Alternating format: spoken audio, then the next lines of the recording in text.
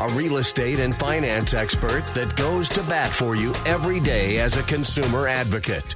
Your host and the consumer quarterback, Brandon Rhymes. And welcome to the Consumer Quarterback Show. We're blessed and highly favored to be able to come to you daily here on the Consumer Quarterback Show. We got the 4 o'clock drive time spot, and we're real proud of that. We got Robert Paredes in studio, Fluxx Funding. Also, Theo Williamson coming in as well, Florida Best Quote Insurance. We've got a real estate packed day for you here. State Farm, Allstate leaves California. So interesting when you have major insurers leaving a state like that. Also, the need for 4.3 million homes to meet demand now. So we have a huge supply demand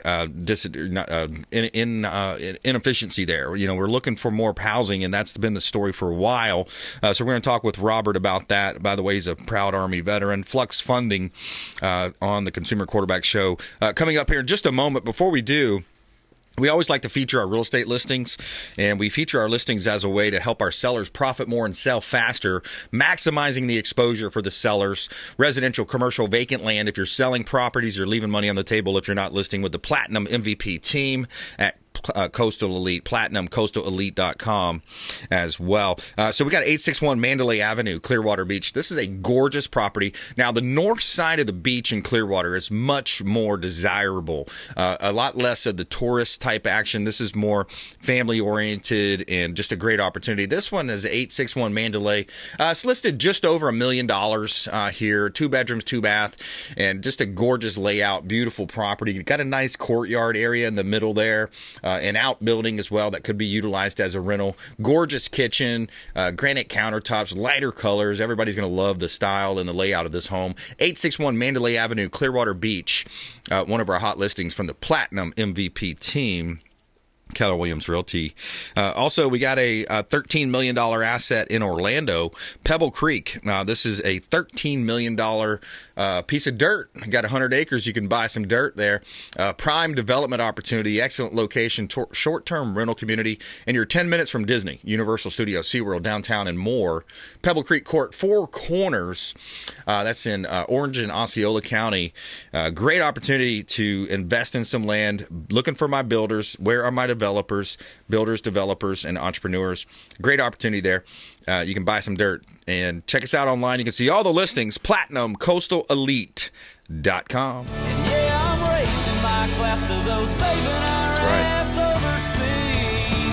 And a quick shout out to our friends at Discovery Golf Cars, longtime friends of the program, Discovery Golf Cars here in Tampa Bay.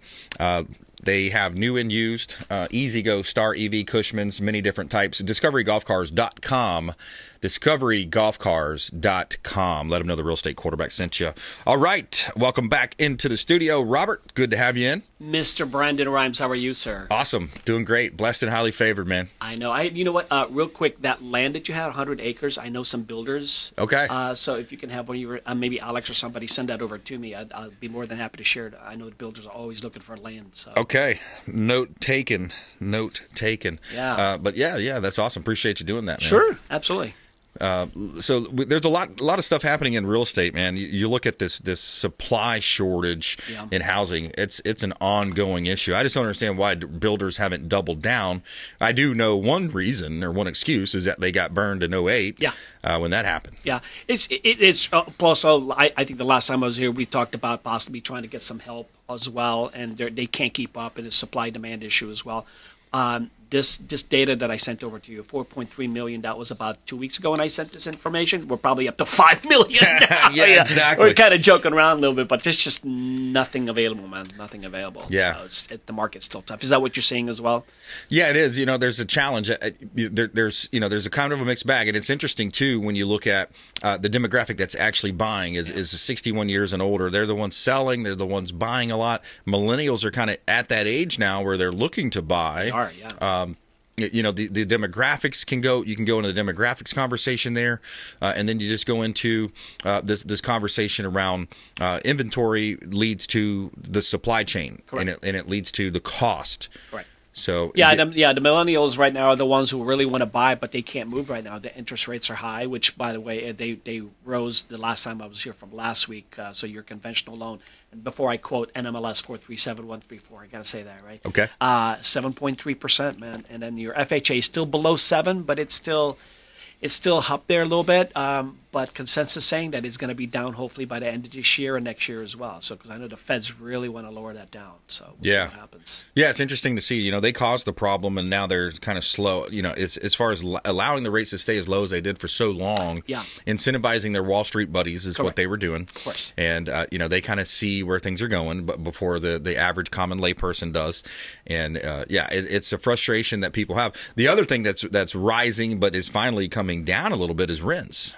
I did see that as well. I know the Tampa market went down about 5%, so that's pretty significant. And so I know I live in Apollo Beach, and there's probably, 800 units going up there in the next 3 months or whatever. They built it pretty quickly, so let's see what happens. That's interesting, too, when you look at the rents. And I hear there might be a little bit of a not stalling out, but a little bit of diminishing returns in the short-term rentals, Airbnbs, VRBOs. Are you seeing that and catch a wind of that? I actually am seeing it as well. There's a tipping point. I think what's the average median income in the Tampa Bay market for a single person is $44,000. So, those $2,500 rentals, you got to double, triple up and everything for even to support it. Yeah. Make those monthly payments. So that's what I'm hearing from a lot of renters want to buy, but they can't. So. Yeah, and the rent, the challenge too on the landlord side is like, hey, if I'm vacant for a couple months, let's say worst case scenario, I have a water leak or something happens. Now I got vacancy for a month or two.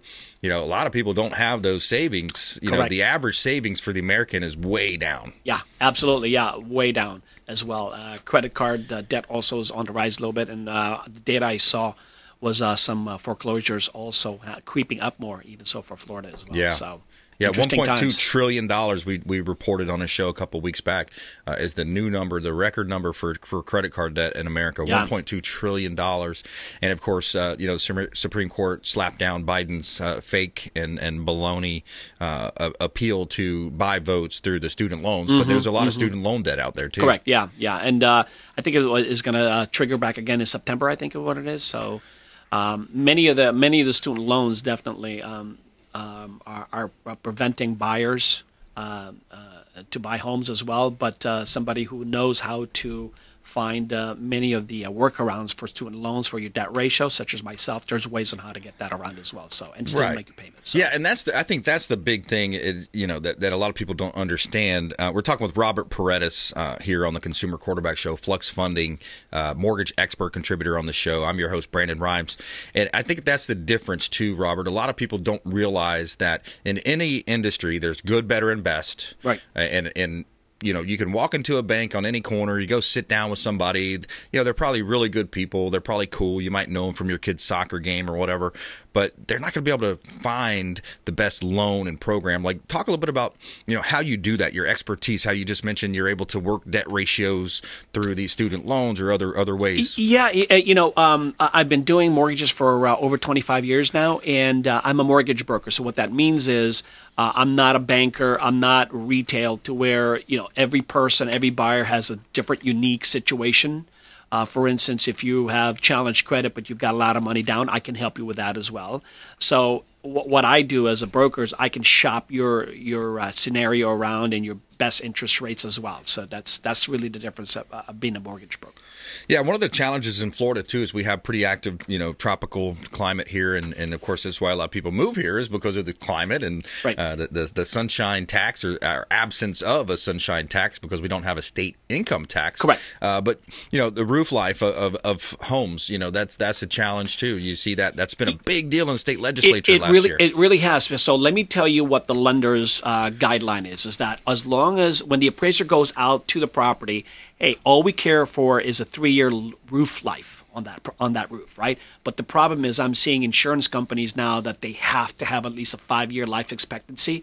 So it doesn't matter if the lender says, hey, we don't care 3 years, but if we can't get insurance 5 years, you got to get that fixed, got to get it replaced. Right. From what I'm seeing. Yeah. So the guideline now is that we're looking for a 5-year life expectancy on the roof. Okay. Yep. And we're going to have Theo talk about that as well. Yeah, He's in studio nodding his head over there. Florida Best Quote coming up on the second half. But yeah, so there's a lot to be said there. The state legislature acted. They had to act. And I hear, different callers. I talked to a lot of people from the show. By the way, 727-263-3707 if you want to have an off-air conversation. 727-263-3707, consumerqb.com. And I get a lot of different calls. I get people calling on listings, pre-approvals, real estate, personal injury laws, all these different experts we have.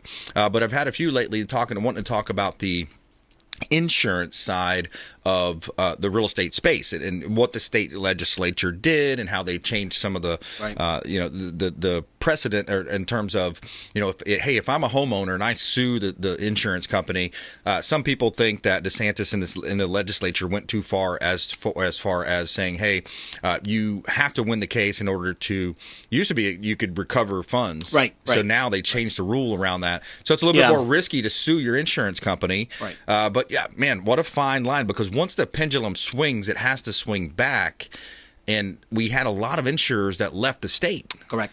As a matter of fact, it was Allstate and State Farm left California as well, because it's just construction costs and natural catastrophes that we're having over there is just too hard, very difficult to insure as well. So, I know from what I hear from insurance agents as well is, it's very tough to try to get flood insurance, and it's doubled and tripled unless if you can get that transferred over also. So that's a different situation. If you want to live by the water, it's going to cost you quite a bit more for that lifestyle, definitely. So yeah, exactly. It's in construction cost, like as you mentioned, natural disaster that happens, and so as a big company, they're saying, hey, look, I can make just about as much money in these 48 states than I can 49, because a lot of these have left the state of Florida as well. But I want to switch gears, talk a little bit about down payment programs, because I think that's another misnomer that people have. They think like, oh, I can't do it. I've got to rent for another year, sign that lease for another year because I don't have enough money for down payment. Yeah, and the best down payment assistance program right now is actually the Hometown Heroes. For those of you who know a little bit about it, the rules changed actually July 1st.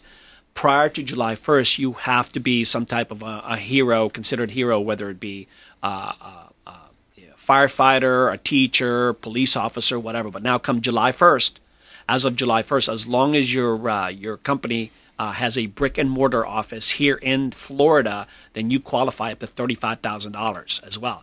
Now you do have some income maximum, but it's up to $130,000 as well. So you can get down payment assistance. Of course, there's so many different types of down payment assistance depending on where you live and so on, your situation.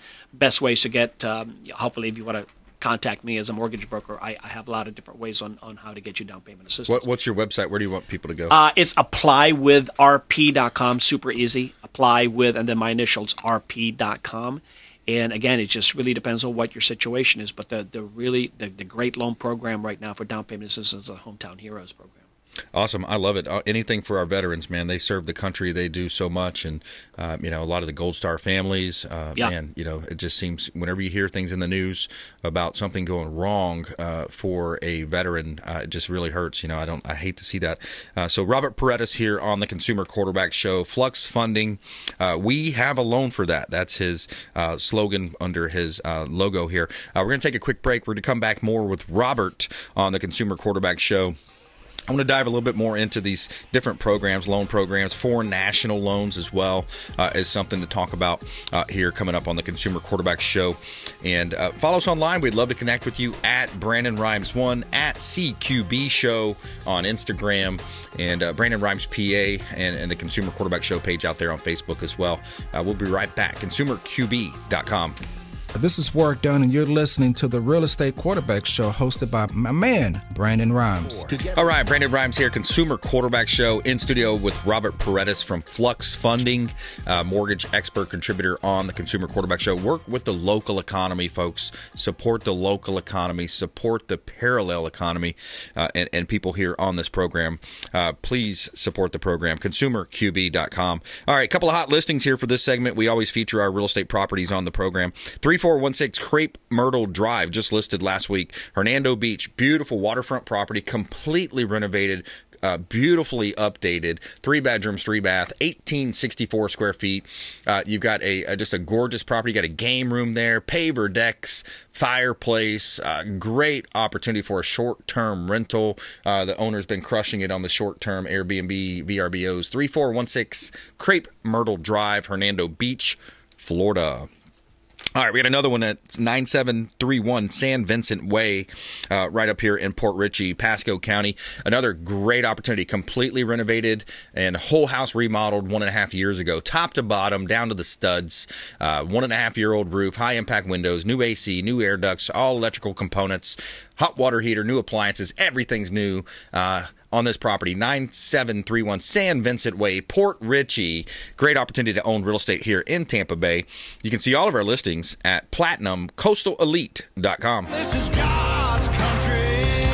All right, Robert Paredes in the house. Robert, talk to me about these foreign national loans. Yeah, so Florida is the number one destination for Europeans, right? A lot of Germans and French and English, United Kingdom. And so obviously they don't have U.S. credit or U.S. income. So with 25% down, they can buy a piece of property, investment property, or second home with no questions asked. There are certain countries that we don't sell to and everything, but for the most part, you can just do it. Do you look at their? Do you have a look at a credit report at all? I mean, if they're coming directly from overseas, do they have a credit agency over there? How does that work? They do, but we don't need it. Typically, what we'll do is maybe just a couple of letter of references from either their bank or maybe if they're self-employed from a vendor. So it's really not a big deal if you put 25% down also. But obviously the rate's a little bit higher, but they can get it done definitely. So at 25% down, the bank's like, fine, we'll lend on that because we got 25% equity built in. It's a good risk. Right. Absolutely. And so we're seeing a ton of those. Like your last two listings, Airbnb. That's what you're seeing. A lot of Europeans take advantage of that as well, especially in Florida, especially in Tampa, for that matter. Yeah, absolutely. Quad, duplex, triplex. Those are great opportunities for people to buy. Turn around, live in one side, rent out the other 2 or 3. Yeah, funny you mention that because you can do an FHA loan, a 4-unit, with a purchase price of just a little bit over $900,000, and you can put as little as 3.5% down. Rent those other 3 units, it pays for itself, and you're living for free and building wealth. That's definitely now tough to try to find those ones that work, but I mean, if you have them, you can get it down as little as 3.5% down. Man. Yeah, and you don't have to have great credit. FHA with a 620 credit score, 580, you're good, man. I know a guy that I got a deal that we just recently closed or about to close. He's got an acre of land. And he's in the USDA area. Mm-hmm. He put a mobile home on it, brand new, newer mobile home. And, man, those are selling for premiums because you get the 100% financing on Absolutely. That USDA program, the debt ratio is a little tight on that, and it's income-driven as well. But some of these manufactured homes that they build nowadays, man, they're nicer than some of the other homes that you see, actually. So there's no shame in that. Plus, you get land as well. Yeah, acreage. Exactly. Yeah, you can do FHA will do that as well, 3.5% down depending on your debt ratio, but USDA, that's a great program to have as well. Yeah. And the rates are pretty low. It's awesome. You can have some chickens out there. You can raise a 4-H hog if you want. Chicken's delicious, man. Especially public. Can I say public right here? You can say whatever you want as far as that goes. But you got the agricultural style. You got the 3-wheelers, 4-wheelers out there in the shed or the barn. Like that's a lifestyle that I think a lot of people are kind of leaning towards, moving towards these days. Get me out of the city, especially when you look at the smog and the crime and some of the, not in Tampa Bay as far crime's not so bad. It's smog, but some of these other cities. Definitely. Yeah, there's definitely folks leaving the city and going out a little bit more into suburbia and in the rural area as well. So on that note, you do lend in other areas, right? I only do I'm licensed in Florida, but I am able to do what we call investment DSCR loans in anywhere in the United States. So in other words, if you want to buy an investment property with no income verification, I can do that anywhere. And that's debt service coverage ratio? Yeah, that's what it is. Mm-hmm. And what that is, Brandon, is let's say, for instance, your mortgage payment is $1,000. As long as the market rent is equal to or more than $1,000 a month, then you can get a property with 20% down, depending on your credit. Yep. With no income verification. You can buy as much as you want. I like it. it. Good stuff. What else? FHA spot approval. Let's talk about that because we talked about 4.3 homes to meet demand now. Mm-hmm. Your biggest issue right now is that you've got a lot of renters that can't afford a big home or whatever, but FHA, you can't get it approved. There is a way, if you reach out to me, and how I can get that one unit get approved for an FHA borrower. So I know we're running a little bit of time, but if you reach out to me, definitely there's a way on how to do it. There's some magic that I can do for you that not very many loan officers know how to do. I like it. I like that magic stuff that, people don't know. It's kind of one of those things. It's like, I may have heard about this, but I'm not sure. How do you want people to connect with you? My phone number is this is my cell number, 8 days a week, 813-300-7218. Again, that's 813-300-7218. Or you can just email me, Robert@FluxxFunding.com. What's Fluxx with 2 X's? Fluxx Funding, Robert@FluxxFunding.com. Yes, sir. All right, man. Always good stuff. Well, hey, we covered a lot of ground. We talked about low inventory, the insurance industry, State Farm, Allstate leaving California, down payment assistance, renters, get into home ownership. Stop renting, please. Get into the game. Start building up wealth for you, your family, and not building up that wealth for your landlord. So, Robert, until next time, man. Yes, sir. Thank you so much for having me. Appreciate you. My pleasure. Always great having you as well. All right, we're going to take a quick break. We're going to come back. Theo Williamson on the Consumer Quarterback Show, Florida Best Quote Insurance. We're going to dive deeper into these different areas of insurance, flood, catastrophe, wind, water, the different ways that it can be broken down as well. Theo Williamson coming up here on the Consumer Quarterback Show. Check us out online, consumerqb.com. Hey, this is Grant Cardone, and you've been listening to the phenomenal Brandon Rhymes, the Consumer Quarterback Show.